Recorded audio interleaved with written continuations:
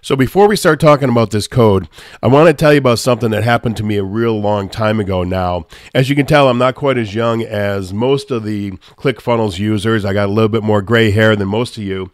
And way back in 1981, I was a senior in high school, and my school was fortunate enough that they were able to get 4 Apple II computers. Now, this was state of the art at the time. And that senior year, I was lucky I got to learn AppleSoft Basic. I also did some programming in Fortran, also did some programming, believe it or not. This is so long ago, we were programming in hexadecimal and even binary. So I get off to college finally, and there they started us off for some reason with the worst programming language, in my opinion, in the world, and that was Pascal. This is like writing War and Peace in Russian, and I don't speak Russian. It was just painful, and that was part of the reason I ended up getting out of the computers and getting a finance degree instead. But my third semester, we got to take a course that's called Assembly Language. And in that class, I finally understood how computers work, how programming works, and how easy the programming can be. Because assembly language is really a low-level language. It is, so like Pascal would be a high-level language. This is a very low-level language. It's like right down there at the level that a computer is speaking.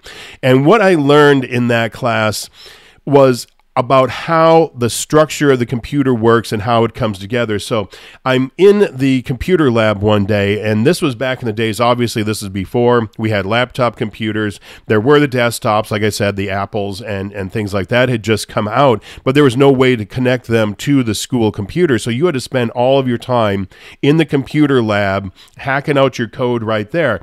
And so I'm through with my assembly language assignment, and I'm working on my Pascal, and a girl from the class comes up and she says, "Hey, I'm having trouble with my assembly assignment, and you know, can I see what you did?" And I pick up my piece of paper and I show it to her, and it's half a piece of paper. It was like 20 lines of code total on one sheet of paper. And she just looks at it and she goes, "Yeah, I don't like the way you did that." And I said, "Okay, fine, show me yours." And she steps back, and this was back in the days of dot matrix printers, and so all the paper was connected together. She seriously stands back and holds it up and drops open. It's like 5 or 6 pages of paper just roll out. It's like 200 lines of code. And I just looked at her and I said, "I can't help you. How am I supposed to take what you did in 200 lines of code? I did it in 20. How am I supposed to help you?" So I'm very proud of what I did. I go and the next Monday I hand it in to the teacher. And comes Wednesday for class, and she hands it back, and there's a big red F on it. And I am just fit to be tied because I know this code works. And I said to her, "Did you run the program?" And she says, "No, I don't have to. I know it won't work." And I said, very calmly, I said, "Please run the program." Friday comes back. She hands the paper back to me. Big A+ on it. And I was a teacher's pet from that point forward because she realized that I understood how the architecture of a computer works. And here it is in a nutshell. Computers are nothing but a series of boxes. Think of this, thousands and thousands and billions of boxes. Think of like it's Imelda Marcos's closet, and it's full of thousands and thousands of shoes. You've seen them all, the little wooden racks with all the little cubbies in it. That's how a computer works. Now, there's going to be data in some of those. There's going to be computer code in others, and there's going to be other special boxes over here that are like, if you put something in there, it'll display to the screen, or if you put something in there, it'll be sent off to the printer.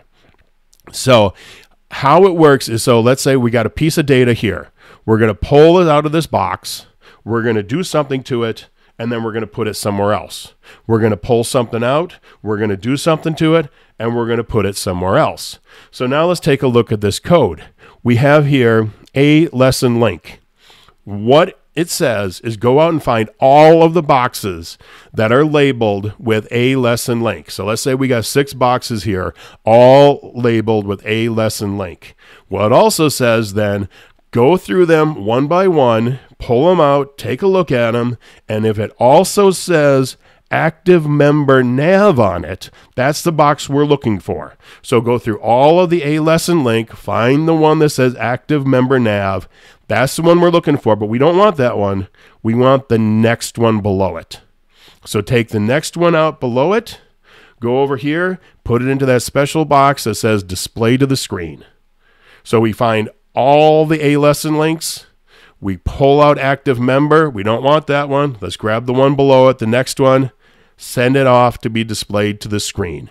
So whether you're programming yourself or if you're talking to somebody who's going to do some coding for you, just think of it in those terms. Think about what you have, what you want it to do, and then at the end, where do you want it to go to? What do you have for data, for content? What do you have existing over here?